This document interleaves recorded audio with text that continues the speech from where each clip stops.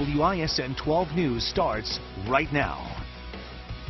New at 6, they are the two big questions everyone wants to know about a new Bucks Arena. Where will it be built, and who's going to pay for it? Tonight, 12 News goes in search of those answers. 12 News has learned this piece of land right here just north of the Bradley Center is emerging now as the big front runner. And as 12 News' Kent Wainscott reports, New at 6, we're also getting answers for the first time about Milwaukee County's commitment to the project.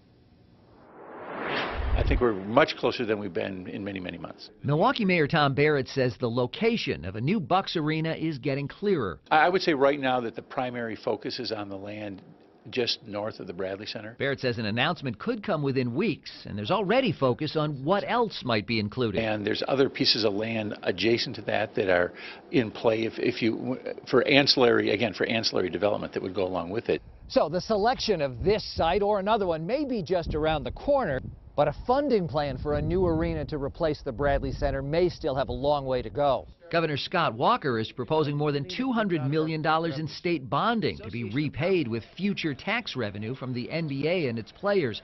But some Madison lawmakers say Walker's plan won't pass without a commitment from the city and county. An arena is going to get built one way or another. I'm excited about it. Milwaukee County Executive Chris Abele says he'll do what he can to advance the project, but says there are no county dollars to spend on it. I've talked to those legislators and said just keep me in the loop and let me know when you've got a specific thing, but don't come with a big cash ask unless you've got a big wallet that you can point me to. Mayor Barrett is also ruling out any tax hike for an arena, but believes a funding plan will come together over the next couple of months.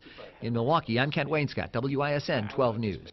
The new owners of the Bucks have been working on a new arena since they bought the team last April. They pledged $150 million toward the new facility.